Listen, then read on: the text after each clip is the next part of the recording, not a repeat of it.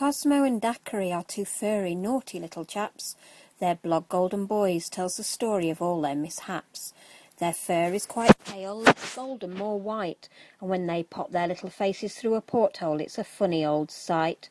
They live on a narrowboat and can frequently be seen dragging their mum up the towpath.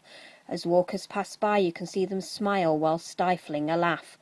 In Manchester, a well-dressed lady passed and stopped to say hello and wish them well, until they totally tied her up in their leads, and to the floor she fell. Beware if you are barbecuing, never leave on the path your plate of meat, as the two little furry tyrants will gobble it all up as their treat. Out on walkies, Cosmo runs ahead as the leader of the pack, while little Daquiri trots along happily at the back. Cosmo met his match getting stuck in a field of cows when he squeezed under a fence.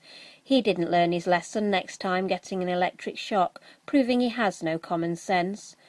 Daquiri loves bringing presents, a dead pigeon, sparrow or even a stoat. There'd be ducks, geese and swans on that list too, if only he could float. Each day brings a new adventure as life is a great bundle of doggy fun.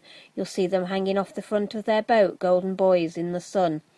Should you see them, give them a cheery wave, a biscuit or a pat. But beware getting them too giddy, for they're the naughtiest boys on the cut.